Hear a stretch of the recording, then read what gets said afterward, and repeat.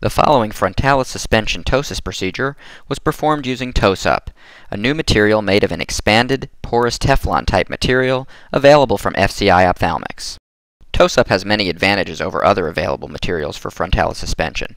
It is easy to work with and easy to place. Ptose-up is a low-profile, inexpensive alternative to fascia lata. Additionally, Ptose-up is biointegrable for long-term stability.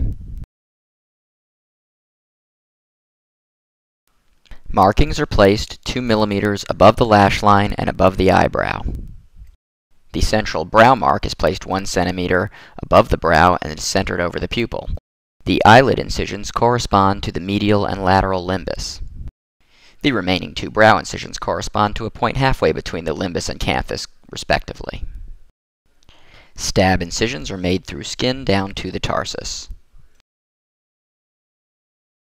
The 3 brow stab incisions are made into the frontalis muscle.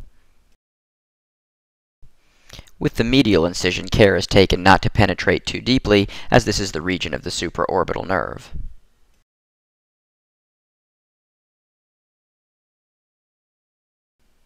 A small pocket is bluntly dissected above the central incision to bury the Ptose-up knot. A corneal protector is placed. The Ptose-up may be soaked in antibiotic solution if the surgeon chooses.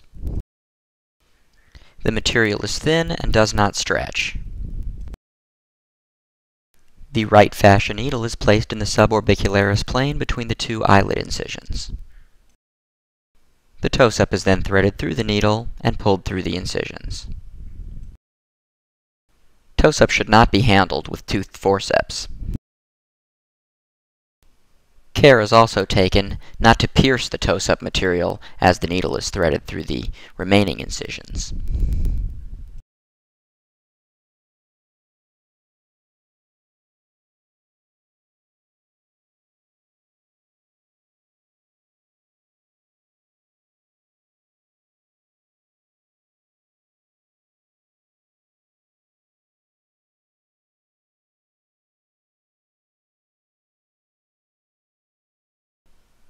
Ptose-up is easily handled with fingertips or non-toothed forceps. A hemostat can also be used.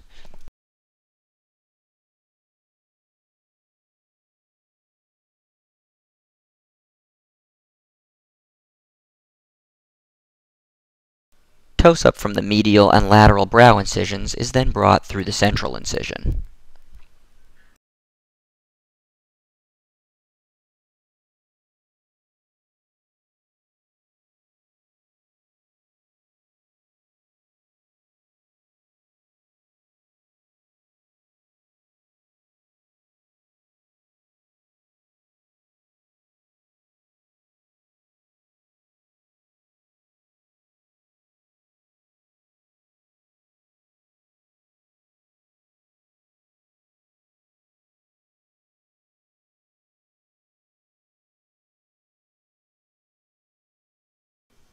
The Ptose-up material is then tightened so that the eyelid is as high as possible without coming off of the globe. A 6/0 proline suture is placed under the first knot, and the first knot is tied. The lid height and contour can still easily be adjusted at this point. The proline suture is then tied to secure the first knot in the Ptose-up and prevent the material from slipping.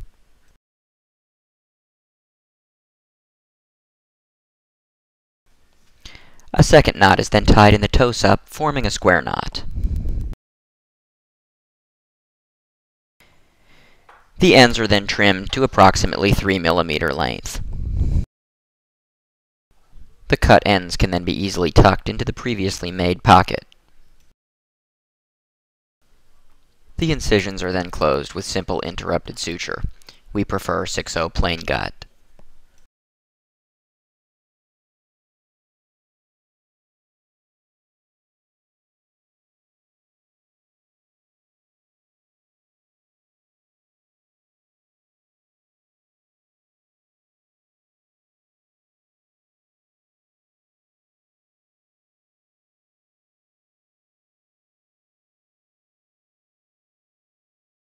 The final eyelid height can be inspected at this point. It is normal to see lag ophthalmos at the conclusion of surgery, so antibiotic ointment is placed over the eye.